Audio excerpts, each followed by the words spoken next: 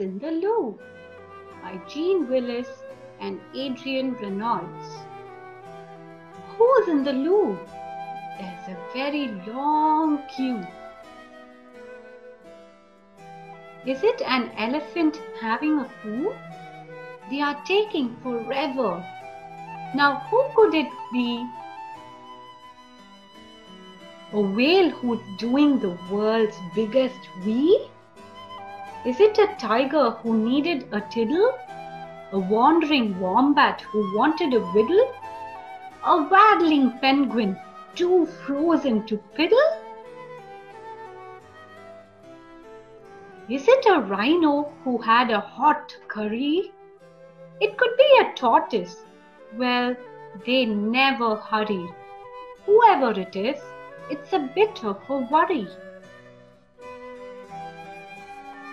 Perhaps it's a hamster who can't reach the seat.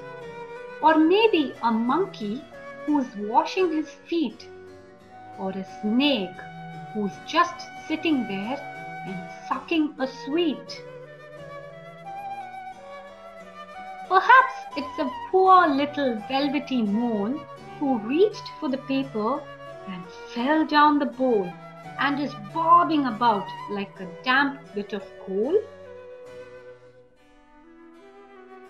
Has a hippo's fat bottom got wedged in the pan? Is a rat being sick after eating a flan?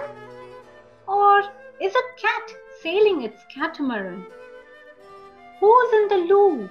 That's what we would like to know. And why are they being so terribly slow?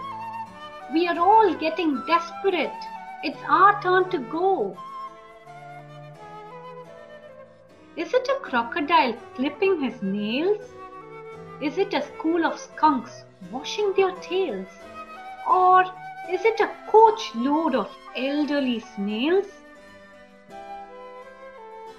Perhaps it's a sloth who has fallen asleep.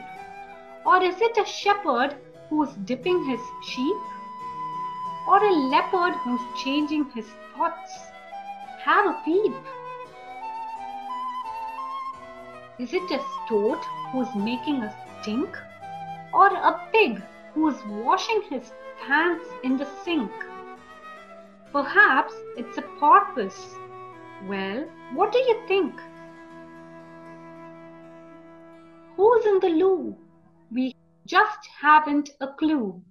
Bang on the door, it's all we can do.